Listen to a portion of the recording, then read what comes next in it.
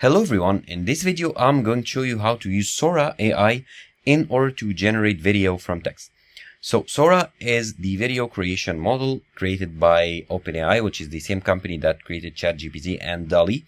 And if you go to openai.com/index/SORA, you'll be redirected to the SORA webpage. Now, all the videos on this page are generated from scratch from prompts here by SORA, and you can see here the prompt that is used to generate this video. And if you scroll here, you can see other videos that are generated. The videos look so realistic as if they were shot by a camera, not fully generated from scratch by an AI model. As you can see here, even images look pretty realistic. And these videos are fully generated by SORA. Now here, unfortunately, till the moment of recording this video, you cannot access or use or even try the SORA platform since it is now in development, still in development.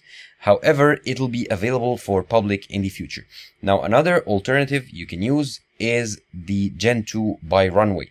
If you go to runwayml.com and sign up for an account, you can use the Gen 2 video generating model that is offered here. Of course, you get credits and you can upgrade to fully access the full potential of the platform. However, you can for free generate up to 4 seconds of video. And if you go to Gen 2 here, you have your prompt here in the option.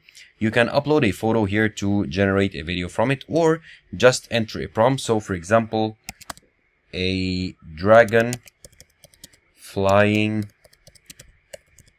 in a cloudy sky.